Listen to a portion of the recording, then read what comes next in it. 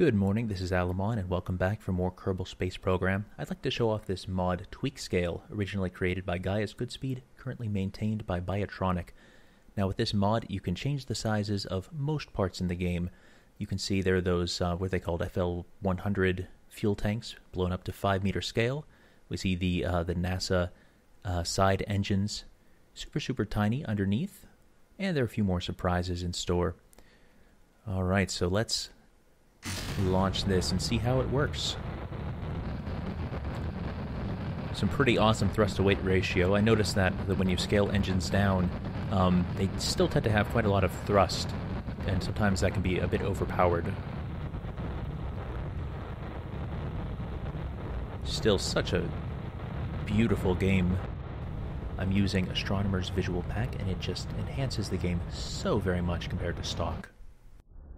But I noticed I was going a bit too quickly, so I slowed down.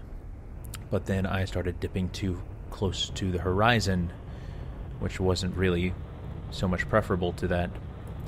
So then I tried to use thrust vectoring to get me back up, and then I tried kind of wiggling around, trying to get better, get my wings to bite into the wind more, but nope. So here's launch attempt number 2. Another aggressive turn off of the launch pad, but I am able to push back in the other direction again, get things stabilized.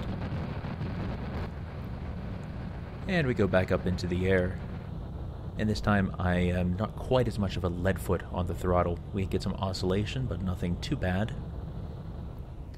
And indeed, we get into a ballistic trajectory, and the moon is rising. So we're just going to go straight into our translunar injection.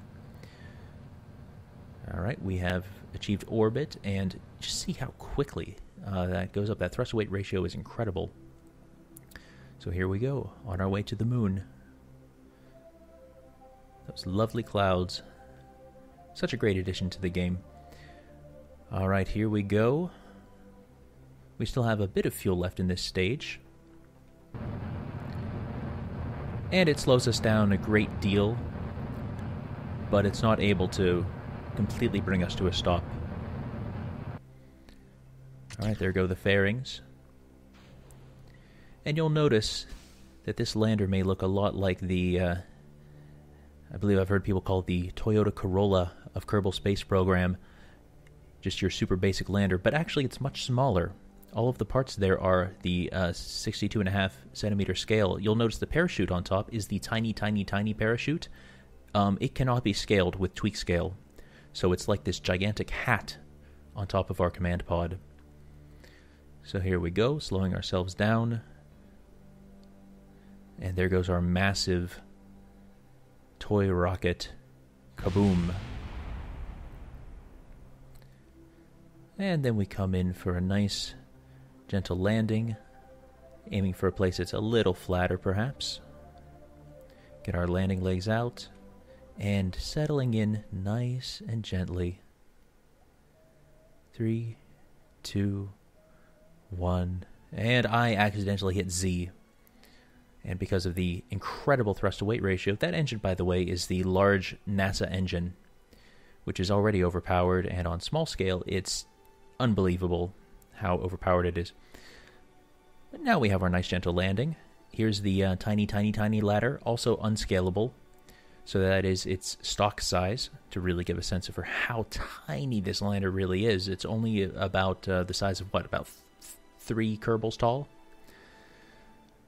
So of course, as you do, we have to plant a flag.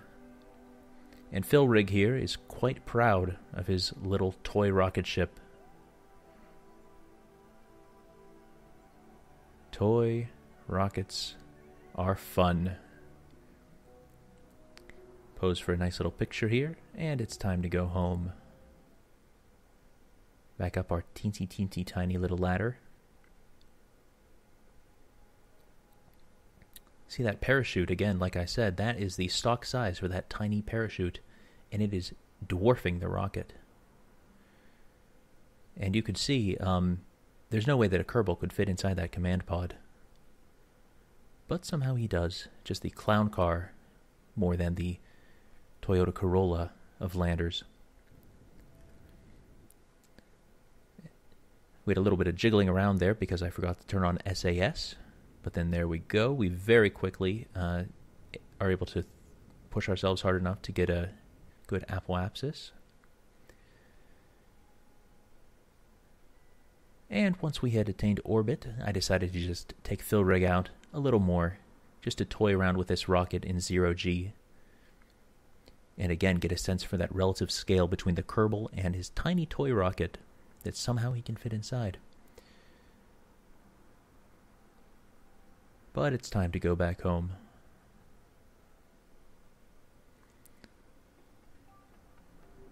So here's our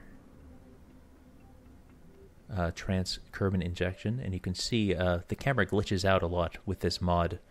I imagine it has something to do with the fact that I made the parts super small. Anyway, I'm still getting used to Ferrum Aerospace and Deadly Reentry. I was trying to do some aerobraking, nothing too crazy, but I did actually dip way too deep into the atmosphere. So I thought, okay, that's looking pretty hot, so maybe let's fire that engine back up, slow ourselves down as much as we can. But it didn't have that much fuel left, so that was an issue. So we separated, and now we have the heat shield. So I thought, all right, we're fine now. The heat shield will protect us. Everything's good. But wow, that's a lot of heat. That's an incredible amount of heat. Oh gosh. And then I noticed that we weren't quite pointed toward the retrograde vector, and I thought it must be an issue with the SAS. So I thought, you know what, let's just toggle that off, and I'm sure that the aerodynamics will fix that for us. Nope. It's that parachute. I wasn't able to scale it down, and it must have been the most massive thing on the ship. So now we're tumbling, facing completely the wrong way. I can't get the heat shield back in the direction that we're traveling. And we're in this uncontrollable spin. We have no more electrical power. Amazingly, the command pod did not blow up. I thought for sure that it was going to, but they must build them very robustly. So here we are, just tumbling freely through the air. No power. We have 3 parts, the command pod, the heat shield, and one of the 3 little baby landing legs is left. So it looks like it's probably time to start writing that eulogy for Philrig. He was a good Kerbal. I've used him a lot in this save file. But I don't want him to die yet. Not on my watch. So we EVA him at the last second, let him ragdoll.